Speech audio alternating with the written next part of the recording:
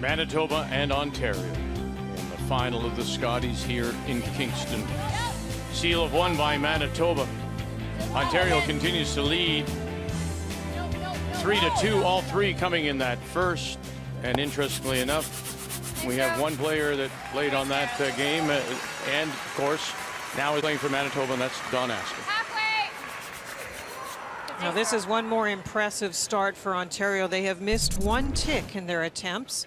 This is the first guard played by Manitoba. Again, it's a little long, but a perfect tick. Look how spread out the stones are. There it goes back. Play it the other way, and it also is removed. Beautifully played by Lisa Weagle from Ontario.